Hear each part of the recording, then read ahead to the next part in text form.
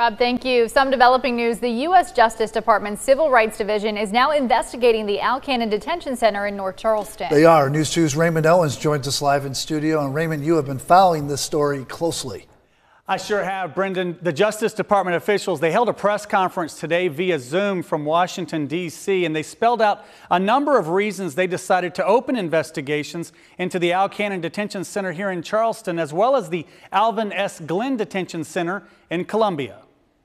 The U.S. Department of Justice is launching civil investigations into 2 detention centers in South Carolina. The Sheriff Al Cannon Detention Center in Charleston, South Carolina, and the Alvin S. Glenn Detention Center in Columbia, South Carolina. They will be investigating how inmates are treated and held.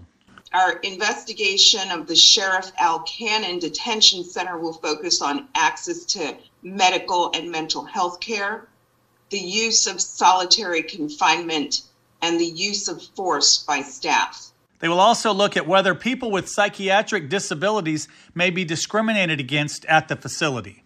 In January of 2021, Jamal Sutherland died after detention center staff tased and pepper sprayed him multiple times when he refused to leave his cell for a bond hearing. In December of 2022, D'Angelo Brown, an individual with serious mental illness, died after spending months in isolation in the detention center's mental health unit. The county coroner has attributed Mr. Brown's death to gross medical neglect and ruled his death a homicide.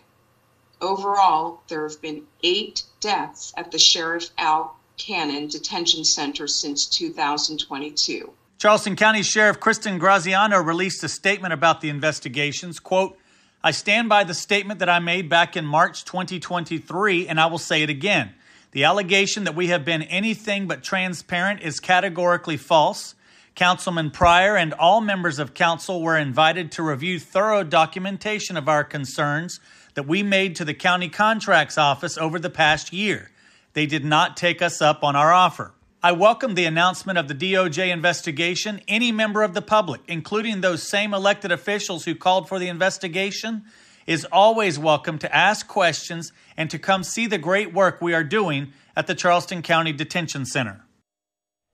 Now, I also asked Justice Department officials if they have a time frame for these investigations and will they publicize any violations they might learn during the investigation. They told me they're planning to work as quickly as they possibly can, but they don't have a specific time frame, and they say once the investigations are complete, they do plan to release a statement about what they did or did not find during the investigation. Now, the Department of Justice also needs your help.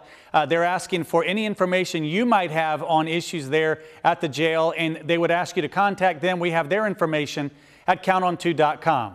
Live in the studio, I'm Raymond Owens. Count on 2.